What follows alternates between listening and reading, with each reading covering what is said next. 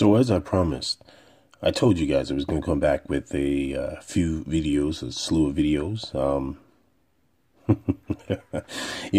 just going to call the person right out. Sean Newton, Precise Percenter, Thunderdome Boxing. That's the Three-Headed Dragons. Those are the leaders of these obvious racist and agenda-driven fan base that we have here on YouTube who like to attack the LDBC. Sean Newton in particular is one who basically watches our videos and always has something to say. I've seen him in multiple comment sections, even bragging about the fact that he does stalk our videos. And he's proud of it. He calls himself the police inspector and all this stupid shit. And, this is where and why we badger this dude. See, I want people to understand we're not picking on somebody. This person has earned all the vitriol he has received. So this is going to be directed directly to you. This is not, none of my brothers in the LDBC have anything to do with this video. This is purely me, QuestX. I'm doing this on my own. This lion has left the den to go stalk some prey. All right. And let's get it. So several months ago, when the Alexander Brand fight was announced for Andre Ward, you were one of the starch critics of Andre Ward choosing to fight Alexander Brand. And don't you dare use the Nicholas Walters fight as a shield, to try to discredit the brothers who know what the fuck they talking about. Okay. Because it's for a fact that you are on record, on video, believing that Shabransky was a tougher opponent for Andre Ward. And did you watch last night? Did you see the ineptitude by Shabransky?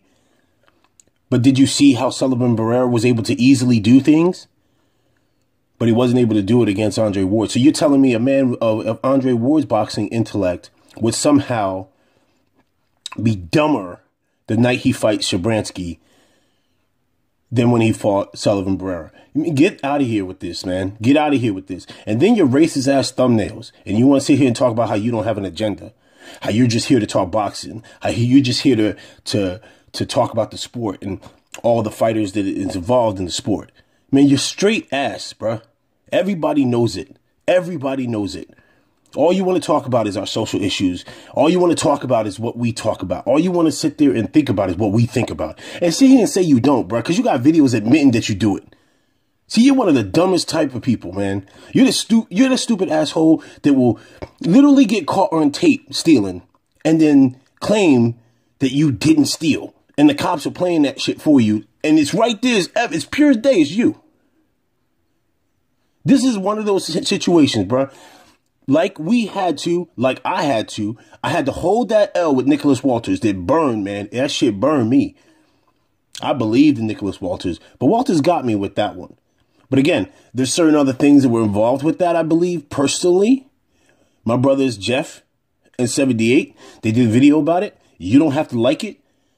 You probably gonna hate on it. You probably already done 2 or 3 different versions of response videos to it before you put it out.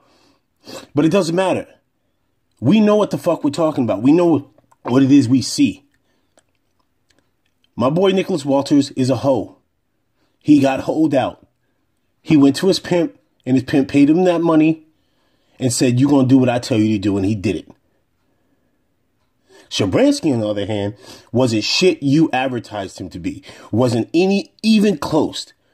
So sit here and shut the fuck up, man. Shut up. We got way too much material on you. I got way too much material on you, boy. It's your boy QuestX. I am out. Peace.